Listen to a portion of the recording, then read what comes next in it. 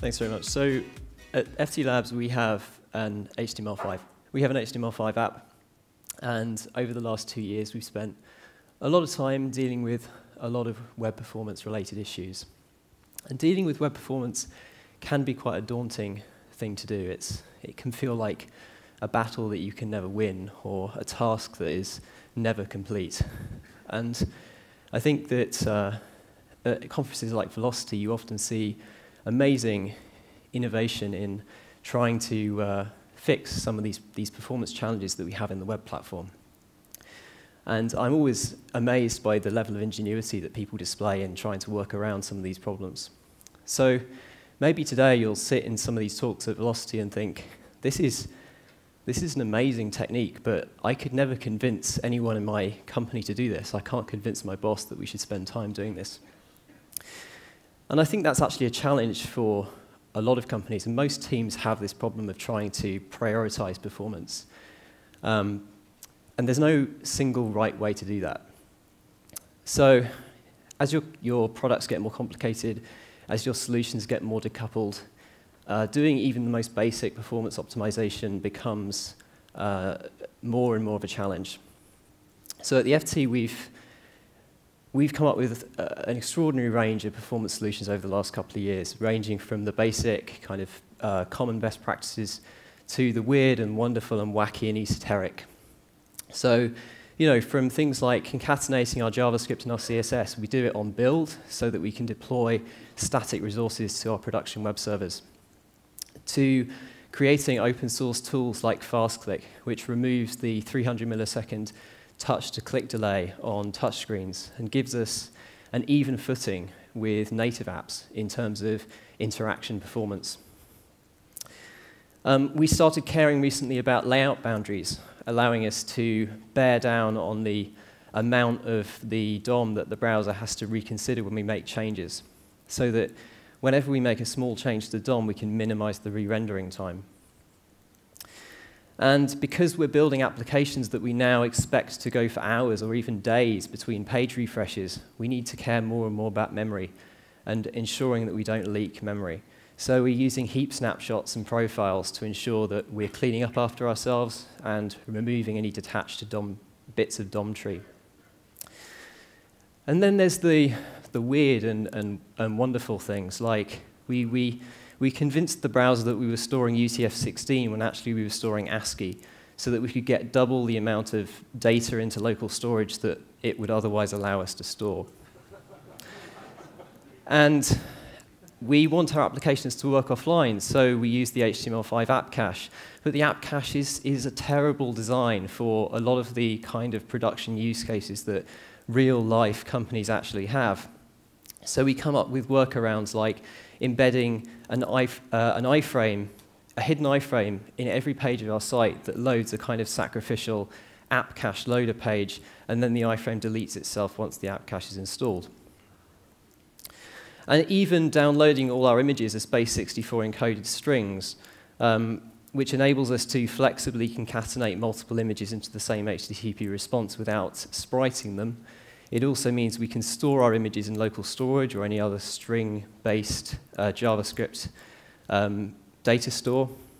And most importantly, it means that we can decouple the process of downloading the image from the process of decoding it, so that we can defer the decoding until we're actually ready for that image to be displayed.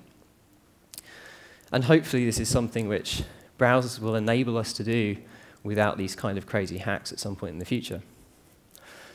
And of course, we also take advantage of hardware acceleration so that all of the transitions and animations that we have in our applications are smooth.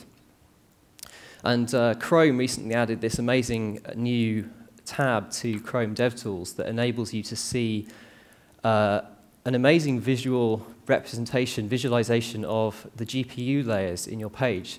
So you can see which parts of your UI have been moved onto a different layer, and therefore which parts of your page you can animate cheaply. And that's a great tool for starting to get a much better understanding of the performance characteristics of your animations.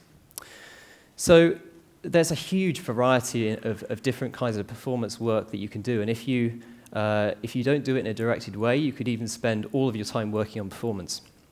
So, but I think in many cases, performance is easier than this. It's obvious. It's kind of staring you in the face. It's things which you just simply need to make time to do, or which you need to carve out space in your workflow to make sure they get done. So here's an example of a blog we have called Alphaville. We've been running this blog for about 7 years. And until recently, it had share widgets on every story. So you would have 30 stories on a page, and each one would have 5 or 6 third-party served share widgets. And I figured this is probably what's causing this page to be really slow. But of course, you know, editors and writers like having the ability for readers to share content. It's obviously works really well from a marketing perspective, so we don't want to remove it. But we also don't want to spend a lot of time redesigning the way we do sharing without knowing exactly what we're going to get out of that. So I thought, well, actually what we really need is just a hacky, simple, really downright dirty way of proving what the gain is. Let's work out how much performance is on the table here. So I just blocked a whole load of host names, reloaded the page, did some measurements, and worked out what the effect is. And the effect, it turns out, is dramatic. So then the question is, how do we present that? How do we phrase that improvement in performance so that we can make the case for spending time to design an alternative sharing solution? So we could say, well, you know, it's 78% faster or whatever, and that sounds great, but does it make that performance gain personal to the person you're trying to convince? So I thought it probably didn't, and so our approach was to do a video. So we made a video, a side-by-side comparison of the site with and without those social plugins. So without social plugins, you can see it's already faster. The task here is to scroll down to the bottom of the page, pick the very last article, and then wait for that subsequent page to load. We've actually slowed down the network intentionally to exacerbate the problem, but the without social plugins we're done in 19 seconds. The other one is really struggling to scroll, and that's because you've got all of these third-party widgets that are frantically rearranging the DOM to their liking in a very disorganized and decoupled way, and causing this interference with the smoothness of the scrolling. So we end up finishing around 42 seconds. That's pretty terrible, and it demonstrates very, very effectively and far more powerfully than any statistic could just how much gain you've got there, how much potential there is for an improvement in performance. Now, sometimes there is no smoking gun that you can point at a particular part of your site and say, this is the thing I need to improve. And that was the case with The Economist, which is another one of our customers. This is another one of our projects. We do the HTML5 app for reading The Economist. And so in this case, we sat down with the product team and we figured out what are the metrics that define a great user experience for Economist readers. And we came up with 4 things which we wanted to try and focus on and improve. So we knew that when we started working on performance, these were the specific 4 metrics that we wanted to reduce. And we did really well on particularly time to article visible.